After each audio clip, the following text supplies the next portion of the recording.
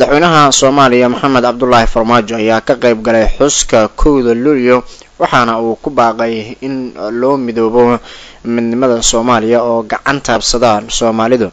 madaxweyne Maxamed Cabdullaahi Farmaajo iyo waliba mas'uuliyiin kale oo ka tirsan dawladda federaalka ee Soomaaliya ayaa xalay ka qayb galay munaasabad lagu qabtay madaxtooyada Villa Soomaaliya.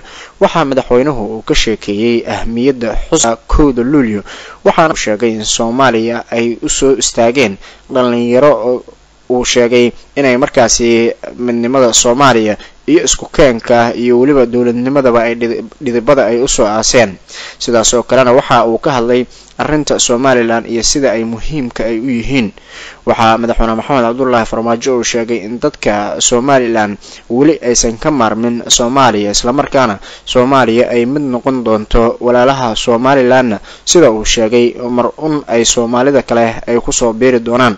madaxweyne Maxamed Cabdullaahi Farmaajo ayaa dhinaca kale waxa uu ka sheekeeyay xuskan iyo waliba sida ay muhiimka u tahay in lagu gudbo qabyaaladda isqabqabsiga. waxa xaqiiqo ah ummaddu hadday kala qaybsan tahay oo ay noqoto qayb naga maqan Soomaalida waqooyi ama Somaliland qayb naga maqan noqoto waa wax ka maqan. qofkuna hal dhinac kama socon karo wuxuu ku dhamaan sariir iyaguna sariir bay ku dhamaan annaguna sariir yaa ku dhamaanayna adduunkana waa ka hareynaa. marka inaan fiirno maslaxadda caruurteena iyo mustaqbalkooda inaan fiirno maslaxadda ummadeena iyo caalamka sida uu u dhaqaaqay iyo caalamka sida uu u shaqeeyo iyo wadan walba oo adduunka jira inay nugula dhaqmaan iyagoo midaysan oo aan kala qaybsanayn.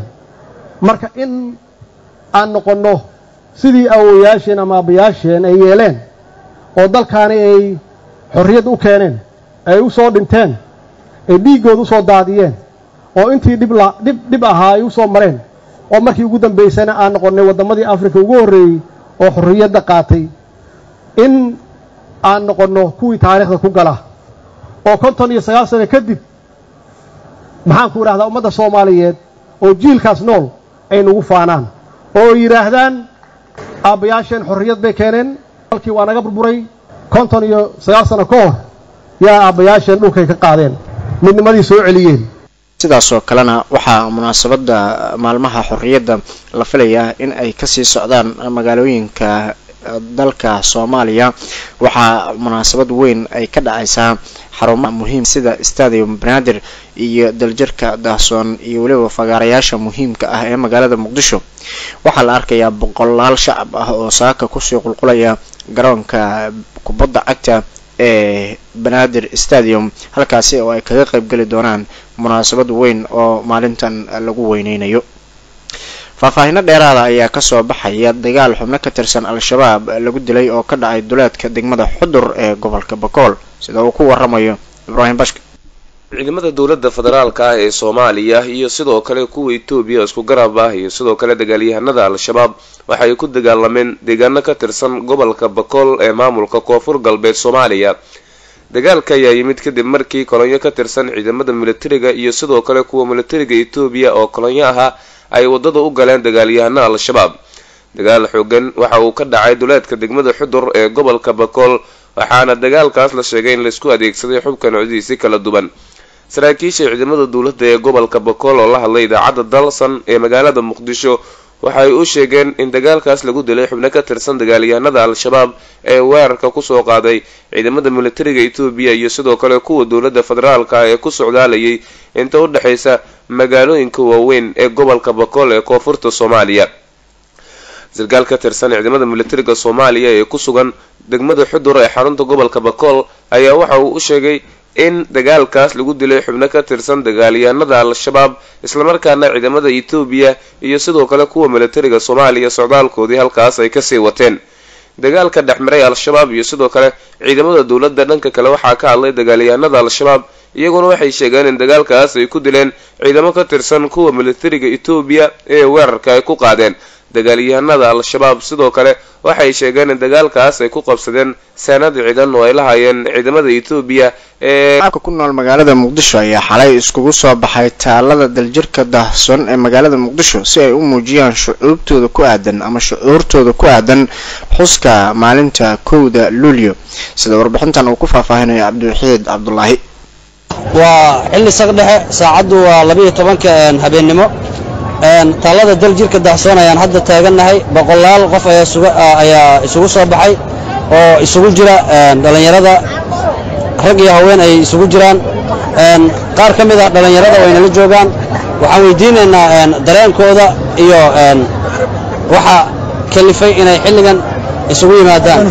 nabadgelyo aad bay u wanaagsanaysaa. waxaan kale ku daraa xusayaa inay ii tahay markii ugu horeysay ee dalka aan uga qayb qaato inaan ku xuso 1 Luulyo oo aan dibadda ku sanadii hore waxaan ku xusi jiray Koonfur Afrika qaasatan Cape Town.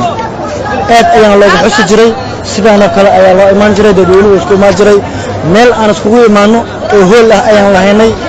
dareenkeena ayaan ka hadli jirnay iyo farxadayna iyo damaashadan ku qaban jirnay iyo taariikhii 1 Luulyo dhici jiray ayaan kala sheekay jiray inkastoo anaka aan soo gaarin oo ubadkii yaray aan nahay. insha Allah anakana waxaan jecelnahay inaan ubadka dambe uga sheekayno 1 Luulyo. aad baad u mahadsantahay. hadda waxaa garabkeeda taagan mid ka mid ah dhalinyarada Soomaaliyeed oo calanka garabka u saaran magaca adigoo ku bilaabaya waa telefishinka Dalsan. aad u mahadsantahay. magacaygu waa Cabdullaahi Cali Maxamed. waxaan ahaa u dabaaldegana waa 1 Luulyo iyo farxadeeda ma sha Allah. xilligan maxaad u taagantahay Cabdullaahi halkan? xilliga waxa uu taaganahay oo guriga aan ugu soo baxay waxay tahay farxadda 1 Luulyo inaan ummadda la qaybsano. runtii habiya ku ay ma sha Allah u jeeda waa waqti dambe aad u farxsan. iyadoo waqti dambe ay tahay in boqolaal dhalinyaro halkan ay isugu yimaadaan maxaa ifafaalaha ku muuqanay? ma sha Allah ifaalada inuu qanaa waxay tahay nabadda iyo nolol maanta la haysto ma sha Allah. dhalinyaro Soomaaliyeed oo ku faraxsan wadankoodii joogaan calankoodiina xusayaan waa ma sha Allah. farxadii ugu horeysay waa bandhigii ugu horeysay aan ka qayb galo aad ugu faraxsanahay ma sha Allah. aad baan kaaga mahad celinaynaa. sidoo kale